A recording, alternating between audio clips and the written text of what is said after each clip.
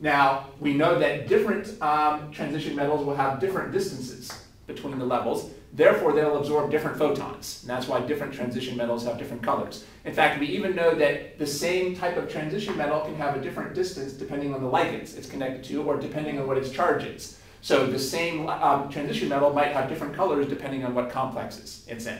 So again, one of the interesting things about transition metals are the different colors they can take on in solution, and now we've kind of explained where those colors come from. Because transition metals have different energy levels, it will absorb. I kind of missed that part. Well, we know that different complexes are going to have different energy differences. Mm-hmm. Now, so how do we figure out what wavelength would be absorbed here? Well, first of all, we would need to know what this energy difference is. Okay. And whatever this energy difference is, that has to be the exact same energy of the photon that's going to be absorbed. Okay. And then that would tell us what its frequency and wavelength is. But then you might have another transition metal that has a smaller energy difference. And therefore, it would absorb a photon with less energy, or less frequency and a higher wavelength. So because there's different amounts of energy splitting for different complexes, there will be different colors for different complexes. By the way, a little terminology I might have mentioned, the color that's opposite, colors that are opposite to each other are called the complementary colors. So orange and blue here are complementary, or yellow and violet are complementary. So when a color is absorbed, the color that you perceive is the color that is complementary to that. Okay, let's try ranking these in terms of their delta.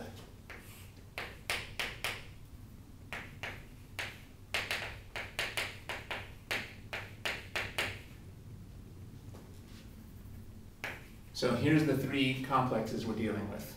These three complexes, and we want to rank these in terms of their deltas.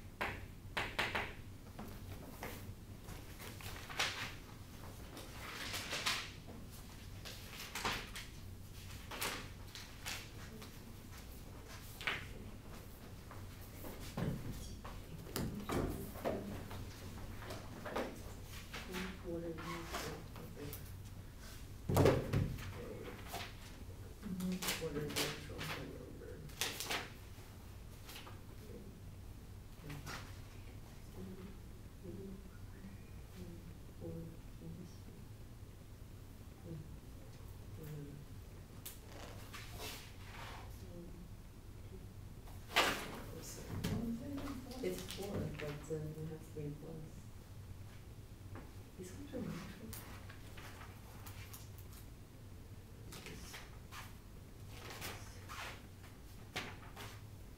Yeah, it is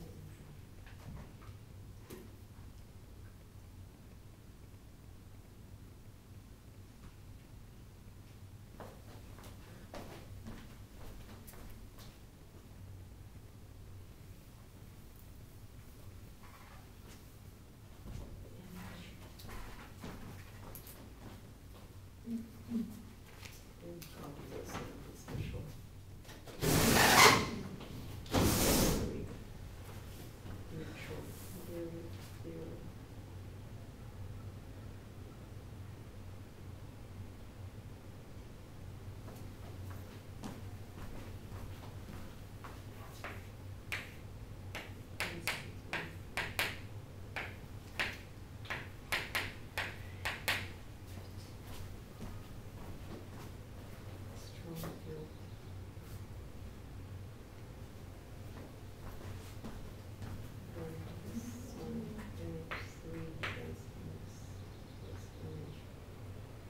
This one would be second.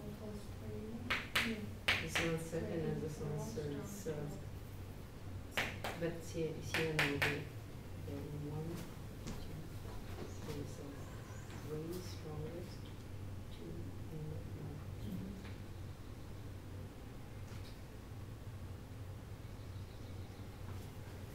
1. Looks like a good process. Now you started by finding the oxidation numbers, and the main thing you discovered is that all of the metals have the same. oxidation number. So we're not going to be able to use these oxidation numbers to figure anything out because they're all the same. Now, I think you said that the cyanide would have the biggest, the cyanide compound would have the biggest delta. How did you know that? Because cyanide is a strong field ligand. From our spectrochemical series. Right. Cyanide is the strongest from the spectrochemical series, so we know this tends to be the strongest, which means it has the biggest delta. So this would tend to be the biggest delta. How did you know ammonia came before water? It's in its order. Yeah, it's in order, this one, because it Just look at your stays here, spectrochemical series. Yeah. Yeah, there's not a big difference between those, and they're right next to each other, but ammonia comes before water. So we would expect that the water compound would have the smallest delta from our spectrochemical series.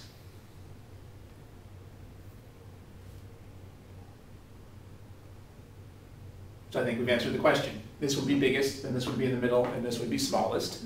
Now let's rank these in terms of the energy of the visible light that's absorbed.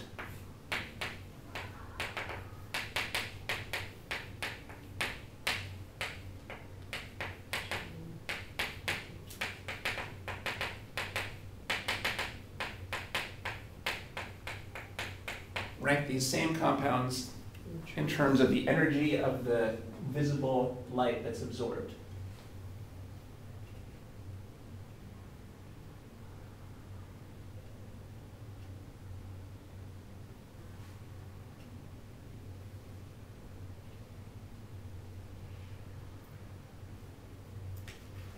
Wouldn't it be the same? Yeah.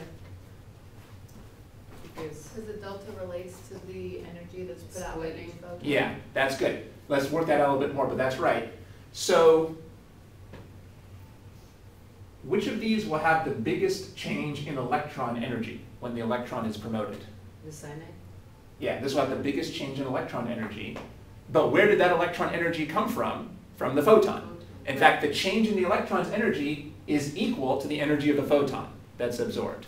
The energy that the electron gains is exactly the same as the energy that the photon lost. That's conservation of energy. So all the energy that used to be on that photon was used up, transferring the electron. And we've seen, unless the photon has the exact right amount of energy, it won't be absorbed at all. Okay, so we've really already answered the question. Since this is the case where it takes the most energy to promote an electron, it'll take the most energy on the photon. So this is going to have the greatest energy of visible light absorbed, and this will be the least. Good. And which of these would have the greatest frequency of energy absorbed? Cyanide. For the same reason. And which would have the greatest wavelength absorbed? H2O. All right, now, good. So you guys did really well on this problem. How could I have made this harder? Well, I made this easier by giving you a bunch of setup problems. I could have just asked, which of these will absorb the greatest wavelength of energy?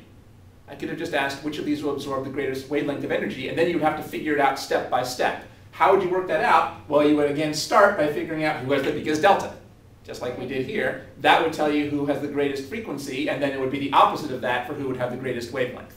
So can we method find it? Well, basically, so the point is you could, if I hadn't asked you these intermediate questions, you would have to come up with those on your own in order to answer the question. So If I was asking you just who has the, so this is the one with the biggest wavelength absorbed. Find the delta first. So the key here is that we figured out the delta first, the order of the deltas. Once you know the order of the deltas, it's pretty easy to figure out what the order of the energies, the frequencies, or the wavelengths is. Energy and then. But be careful because the order of the wavelengths is opposite to the order of the frequencies and the energies. It would be easy to make a mistake about that if you were in a hurry.